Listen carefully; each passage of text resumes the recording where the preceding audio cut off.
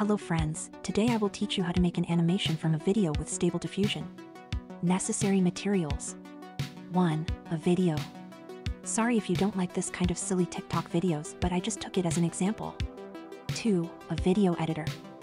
I will use the free program DaVinci Resolve. 3. Of course, Stable Diffusion.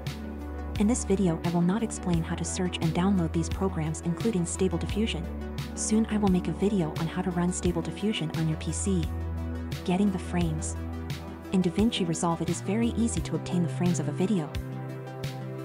Import your video to your timeline, and second click on it and choose the option Open in Merge Page. In this section select the media in, and press Shift, Space to open the tool selector and select Saver. Now select the Saver node and click the Browse button. Choose a folder, a name, and finally it is important that you put the PNG format. Now just go to the Merge tab and click on Render All Savers.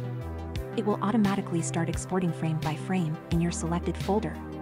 Now I must clarify that for this video I personally prefer to use a modified model of Stable Diffusion called Waifu Diffusion, which is based on Stable Diffusion 1.4 and specializes in creating cute girls. I'll leave a link to his hugging face page in the description.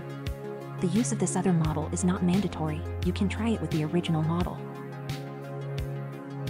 Applying Super Stable Diffusion. Once we have our frames ready, in the IMG to IMG section we place our desired prompt and negative prompt. If you got thousands of frames as in my case, I recommend using batch IMG to IMG. In this section put the address of your frames folder, and in the output your output folder. I have the sample steps set to 20 and the sampling method set to all array. I apply the dimensions most similar to those of the original video.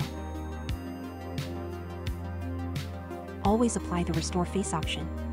For the CFG value I'll leave it at 11 for some creative results. Set the denoising scale to a low number to have images more faithful to the original of the video. In my case I will leave it at 0.2.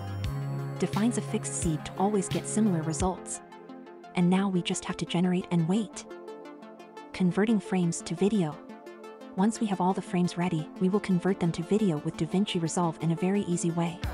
Just go to the folder where all the frames are, press Ctrl-E to select all the images and then drag them to the timeline of the editing section. And ready, we already have our frames ordered in a video that we can export. Follow me for more amazing tutorials on Stable Diffusion and artificial intelligence.